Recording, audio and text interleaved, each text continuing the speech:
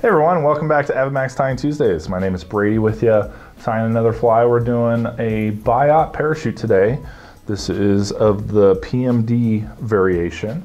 We're going to do a size 16. This is kind of a larger size for a PMD imitation, maybe the largest you'd want to go in regards to matching that hatch, all the way down to a 24 if you can tie them that small.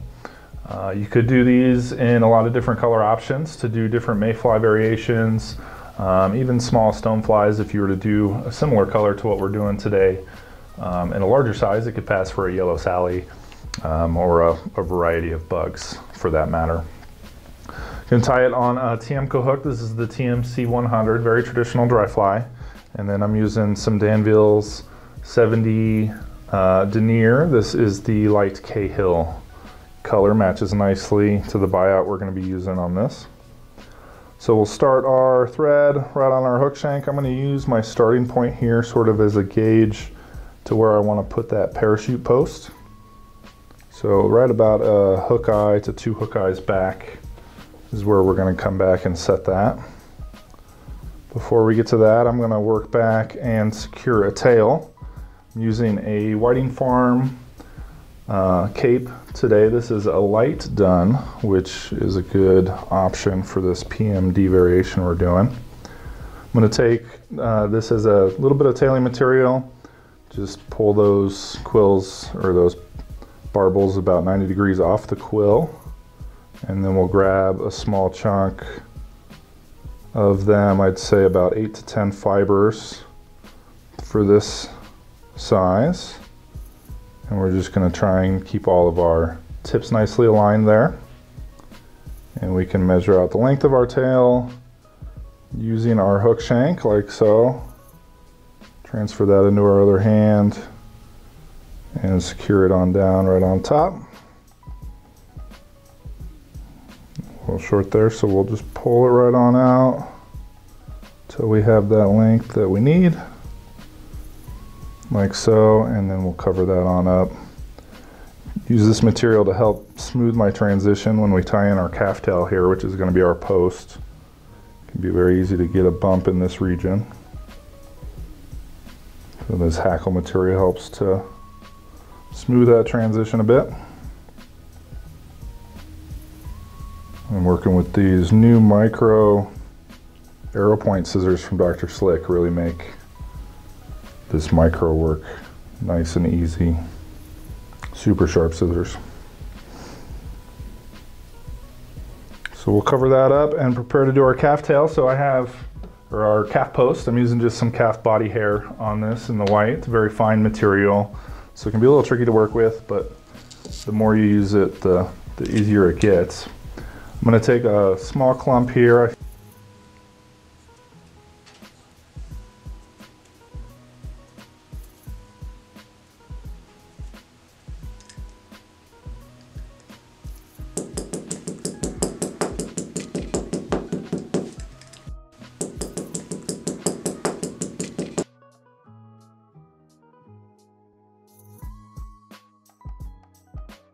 Stacking, typically you're doing it the opposite direction, as a right hand tire that is.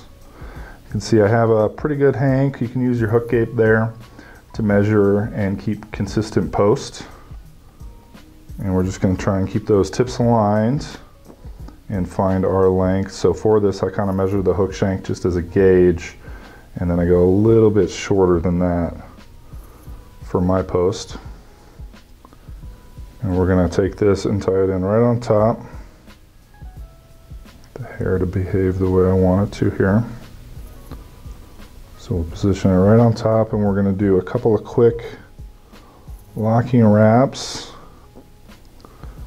to hold that in place, and then I'm going to pull the material upward and back and sneak in front of it. We're going to try and get it all here. We'll go right in front of it, and that's where we're going to build our dam, our thread dam, to kind of position this as a post, nice and upward there.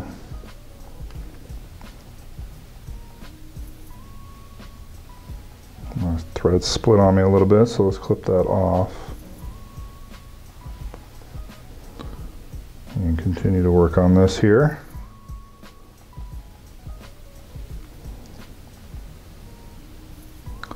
If you have some thread up in front of that,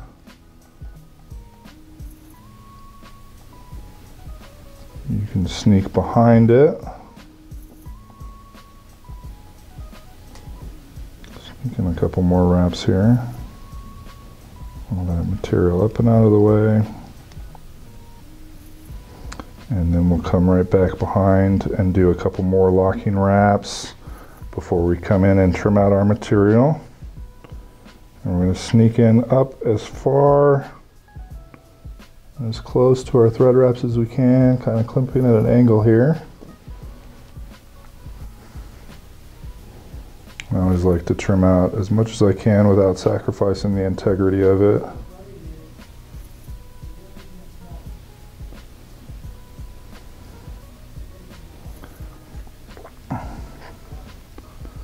And then we'll cover that up quickly here and work right on back and create our actual post. So I'm going to get nice and close to it, and then we will go around and up this post a few times. You can turn your vise sideways, can help a lot. Getting those vertical wraps on it. Trying to keep my hands out of the way here. So we'll do a few wraps right on up. And that'll be our thread base for our hackle that we're going to wrap down. And then work right on down. We'll smooth this transition a little bit. Cut out some of those rogue fibers.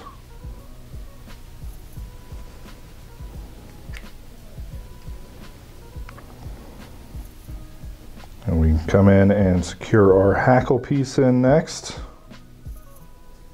Get that in and out of the way. So I have a piece of hackle that I trimmed some of the barbels off to give myself a nice clean tie-in point there.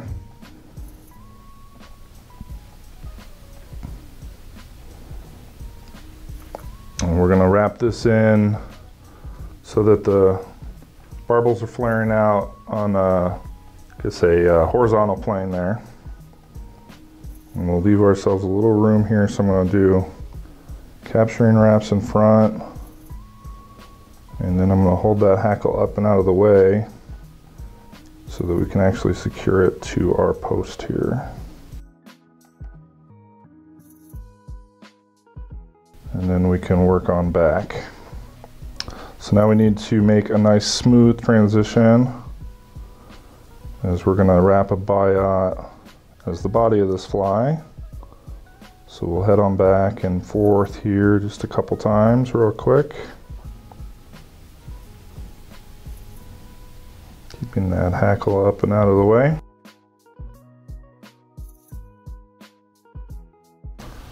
So the next material we're going to tie in is our turkey biot, and I'm using the yellowish tan color. This is a nice color, matches nicely with the light Cahill superfine dubbing we're going to use.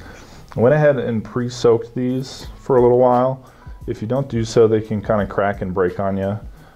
So it can be pretty important to soak them, moisten them, make them nice and supple to use. These turkey biots are going to have a bevel on them, and you want to, depending on kind of the look you're going for, I'm going to go for a nice smooth bodied biot versus a textured body. So I'm going to tie the bevel so that it's facing outward, and then when I go to wrap it, it'll actually wrap down on itself and give that nice smooth body we're going for here. So I'm just going to try and keep that hackle out of the way there, and we'll secure this biot tip in.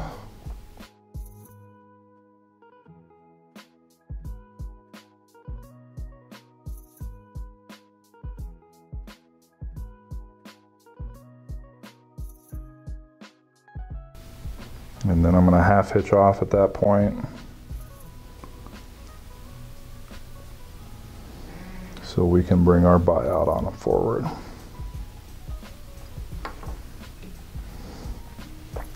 Grab some hackle pliers, makes this a little bit easier to work with.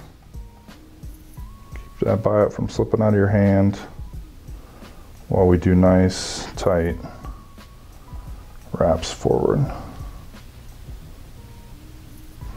So this first one is going to flare on us, and so we just want to cover that up as we go, creating some nice natural segmentation.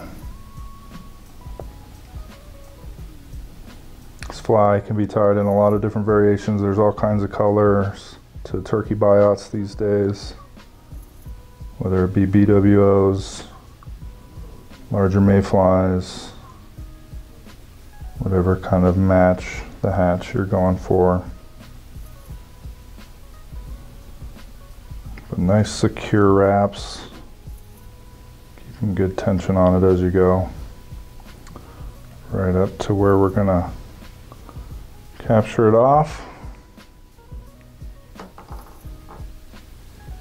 making sure to keep pressure.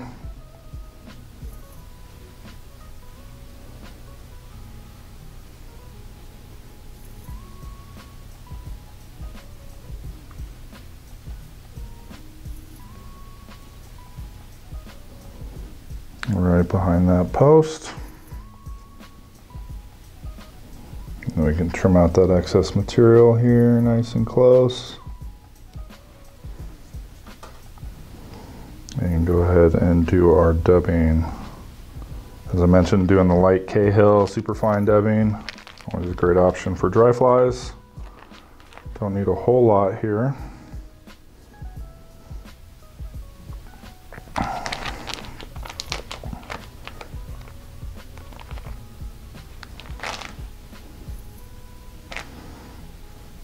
Create a nice tight noodle.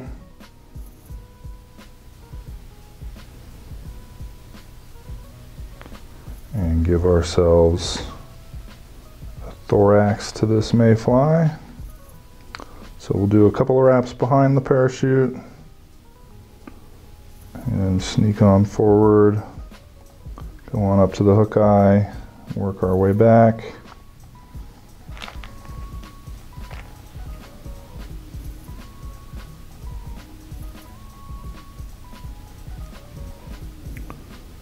You want to have nice clean hands when you're working with the light Cahill. If you've got dirty hands, it'll darken your dubbing quite a bit.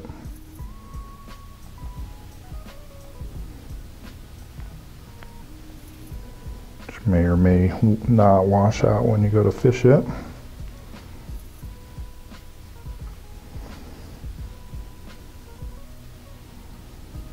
And then we're going to end our thread right behind the post once again, and leave it off to the side. I always check when I'm doing a post, make sure I cover everything up the way that I want to. And then all we have to do is wrap our hackle feather around our post here, keeping it horizontally laying. And we'll do a few wraps going up and back down.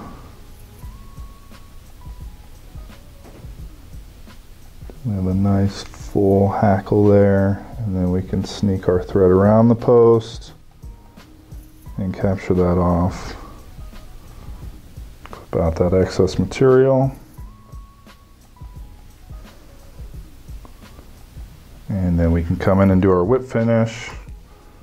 And on this fly, the whip finish is going to be done around our parachute post. So I always leave my fly sideways in the vise here. We can kind of sneak in and under, do a few quick wraps, whip finishes that is, and clip out that excess thread here.